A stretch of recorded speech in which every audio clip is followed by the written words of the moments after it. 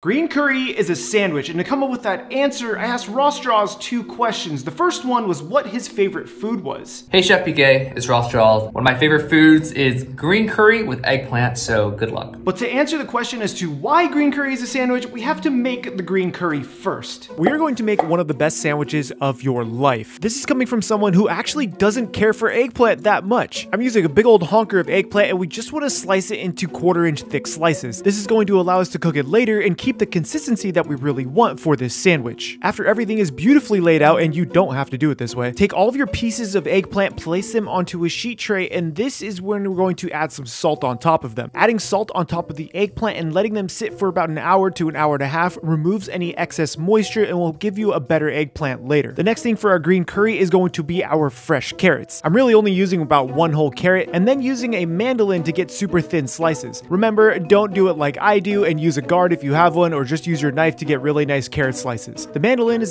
can you stop eating the prep? The mandolin is an indispensable tool, and I love using it for applications like this. Just remember to do it safely. Once you have all of your carrots ready to go, you just need to place these to the side, and those are done. Next up is some chicken breast. Now, this can just be an eggplant green curry, but I also opted in to add some fresh chicken breast. You can also use some pork or beef if you really want to, but traditionally it would just be chicken breast, chicken thighs, or just the eggplant by itself. Now, if you are using chicken breast, we do need to break it down into bite-sized pieces, or in this case, bite-sized slices. Once you have your chicken breast sliced up, next we're going to use 1/2 an onion. This is just going to give us a bunch of extra flavor in our green curry. Slices to where they're slightly thick. I don't know, you do you on that one. Now that we have most of our mise en place ready, it's time to actually make the curry before assembling the sandwich. And to make the green curry, I reached out to a great friend of mine who owns a Thai restaurant where her mom is the head chef. This is Chan. She owns Thai barbecue cuisine out here in the Northwest. She was kind enough to show me how to make green curry from scratch, and I was actually really taken aback by the simple ingredients that are used to make Thai green curry. From the fresh avocado to the fish sauce to the sugar to a bit of chicken seasoning, some coconut milk, quite a bit of coconut milk, the green curry paste that's fried in oil to unleash all of those beautiful aromas, more coconut milk into that green curry with the oil, followed by just a bit of water to dilute it. And then this is something I didn't think was in green curry, but a bit of avocado blended with water. In true chef fashion, she did this so quickly I had to watch it a few times to really get the method down. But once everything came up to a simmer, she just portions out just a bit of the green curry, adds the vegetables and chicken, and she uses this green curry throughout the day and makes it fresh every single day. After everything is cooked together, you have your beautiful bowl of green curry, which she was absolutely nice enough to treat me to. I can't explain to you how happy I was to eat this. This is so good.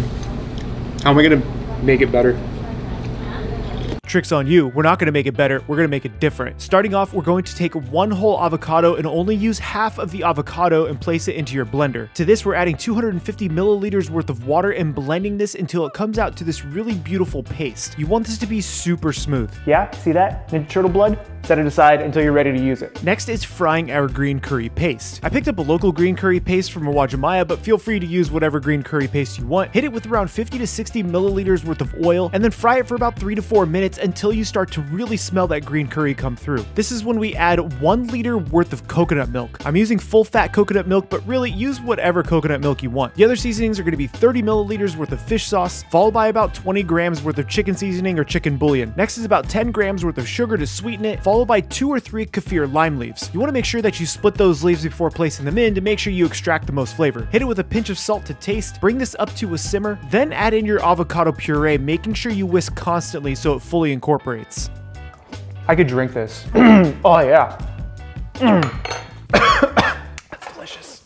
The second question I asked Ross was who his favorite anime character was, and this is why this is a sandwich. One of my favorite anime characters is Alphonse Elric from FMA Brotherhood. It seems like he's a soft kid with a hard exterior, and I can definitely relate to that. In Full Metal Alchemist Brotherhood, and this is spoilers for those of you who haven't seen it, Alphonse Elric's soul was trapped in a suit of armor. He didn't get his body back until the very last episode. In that episode, he was finally able to sit down at a restaurant and order a sandwich with a glass of milk, which is totally optional. This is why green curry is a sandwich. Now to make our green curry sandwich, start off with a large saute pan with just a touch of oil. Place in around half of the onions that you had made because you probably don't need all of them. And we're going to saute these over a medium heat just until they're nicely softened but not really caramelized. After a few minutes, throw in around 100 grams of the bamboo shoots and saute those together. I'm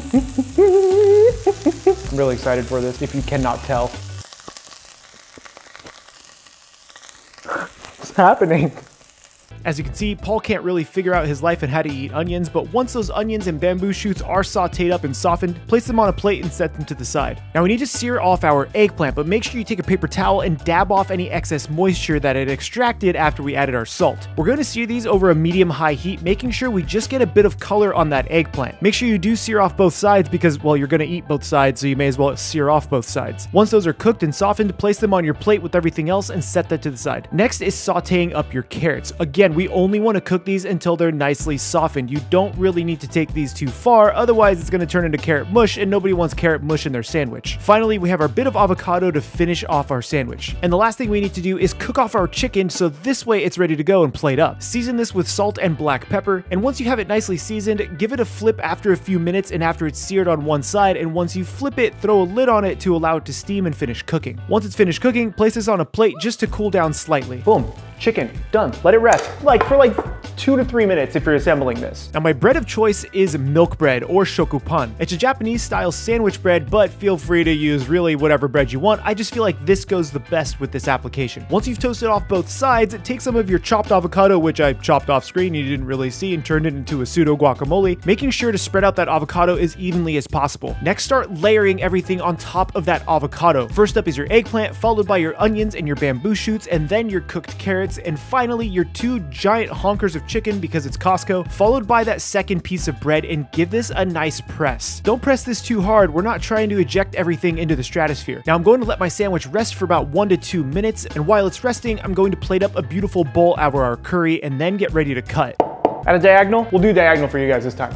In my food theory challenge video, I cut my sandwich in half versus at an angle, so this is for you. You ready for this cross section? This cross section is going to be magical, isn't it? Oh, look at that cross section. This cross section is magical and deserves its own ride at Disneyland. That's pretty beautiful. That's pretty beautiful. You know what's also beautiful? Today's sponsor, Shaker and Spoon. Listen, I am no mixologist, and that's where Shaker and Spoon comes in. They have a team of mixologists that put together these really epic cocktail kits. Each monthly themed box contains 3 different cocktails and make a total of 12 drinks per box. This is the Summer of Scotch box, and yes, I understand it's October, but I'm trying to still live in the summer, okay? Let me have this. I love having fancy cocktails because they give me so many ideas on how to pair it with food, but I don't like making fancy cocktails because I'm just not good at it. This makes it easy. In this Summer of Scotch box, I was able to make all 3 cocktails in less than 10 minutes, and that was with me fumbling around to film this video. Not only that, but I actually felt super fancy using a cocktail shaker because I really don't ever use one. Being able to explore new flavors that I may have never had before is honestly the best part of this. My favorite cocktail from the Summer of Scotch box was the Como la Mujer because it reminded me of mango with tahini that I grew up eating in San Diego. Not only that, but as I was drinking it, I was like, this would go really well with vanilla ice cream. So now I'm going to be making this cocktail and then putting it into some vanilla ice cream and enjoying it. Make sure you check out the links below at shakerandspoon.com/chefpk to get $20 off your first box. Yep. That's my favorite. This is the moment we've all been waiting for. Dipping a sandwich into green curry. That's just magical. Oh, cheers. This is by far one of the best sandwiches I've ever made. I'm so glad food exists. Thank you to Rostraws for the inspiration behind this. Thank you to Molly Tai for having me to teach me how to make green curry. Thank you to you guys for watching this video. Check out this video where I made a meal for a Witcher. My name is Chef PK, and remember, keep playing with your food.